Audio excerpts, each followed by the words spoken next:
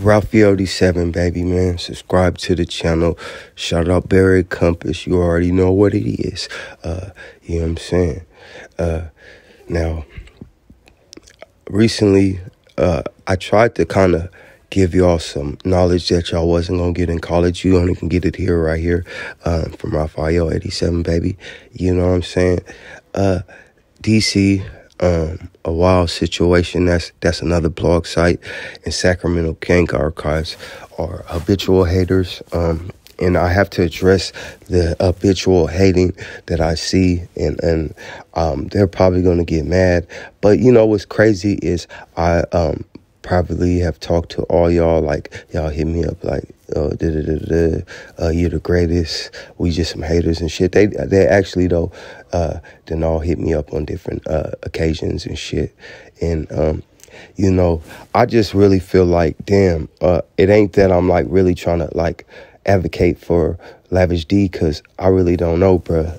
But at the same time, I do respect people, entrepreneurs trying to make a way out of a bad situation. And y'all do blog on all these people and like, oh, they went to jail, this, that, and the other, right? So why do y'all continuously like hate on them though?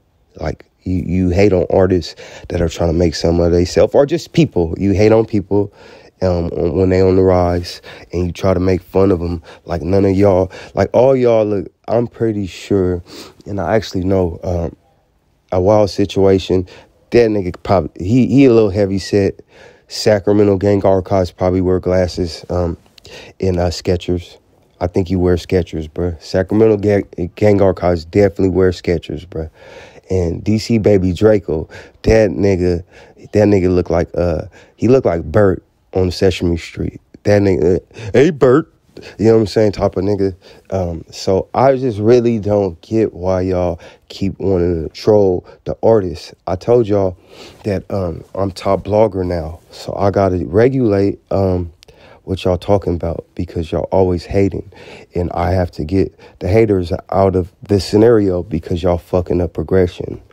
And I just want to like ask the artists that be on Bay Area Compass. I mean, we all pretty dope, man, but there's a lot of artists that frequent Bay Area Compass with their content. So like Shield Mac, Mac Rail, Ricky Rich, people of that nature that always frequent. There's some other people, I just forget their names.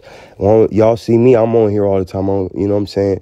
But y'all could blog and give y'all respectful perspectives too on music in general. Y'all might watch a different fashion of music, or y'all could talk about the fly shit or whatever. Blogging is becoming a bigger news source for music, so I feel like Northern California don't really got no good representation, because all of these people that are starting to build their sites, they build it off of hating. So these are the three main sites in California that really be blogging in Northern California, right? But they consistently hate on the artists. In DC, basically, Sacramento gang archives talk about too much of the criminality of it. DC, he basically will break an artist's career, like fuck up their career, by just right before they're starting to get shine, he will find something that's embarrassing about them, which is kind of corny because everybody human. So like, yeah, man, motherfuckers, things always change. So, you know, that don't matter. The nigga was 12 and nigga was playing jump rope, nigga, who cares? You know, but he'll always try to like make a person look bad. And Active, a wild situation, which he was, Active War Stories at first. You see, like, you already starting off your title with drama. It's just like, I don't even know why, besides just wanting some views, that you really gave that perspective on Laugh. And I just feel like, bruh, stay in your lane. Stay in your lane. You shouldn't be, like, disrespecting Laugh. What Laugh ever do to your platform or say bad about your platform? I know you want to, you know, niggas want to stay in that algorithm, man. But at the same time, you could have just did a better story, because I seen you do a lot of better stories. I actually seen all y'all do good work at times, but them views make a nigga go at it in the wrong fashion. So, I mean, everybody can always switch it up. And that's all I'm going to continue to try to make y'all do. Because I'm funnier than y'all niggas. And I'm cooler than y'all niggas. I look better than y'all niggas. I smell better than y'all niggas. A wild situation look like that nigga might be musty. He won't show his face. He might be musty though. And then DC, bruh, that nigga look like I'm not even gonna go there. Magilla the gorilla. That nigga he just an obnoxious like retarded kid and shit.